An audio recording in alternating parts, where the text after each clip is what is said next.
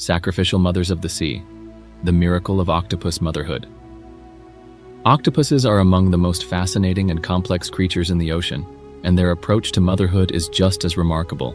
Female octopuses exhibit extraordinary care and selflessness when protecting their eggs.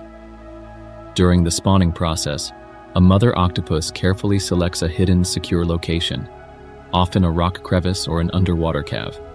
Once she lays her eggs, which can number in the thousands, she arranges them into delicate strands that cling together.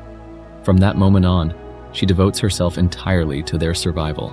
She continuously sprays water over them to keep them clean and oxygenated, never leaving their side. During this period, she stops eating altogether.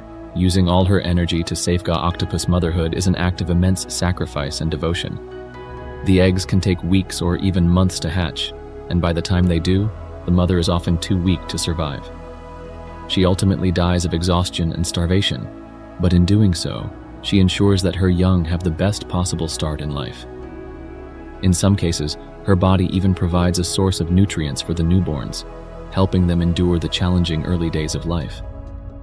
Because of this selfless cycle, no mother octopus ever lives to see her babies grow.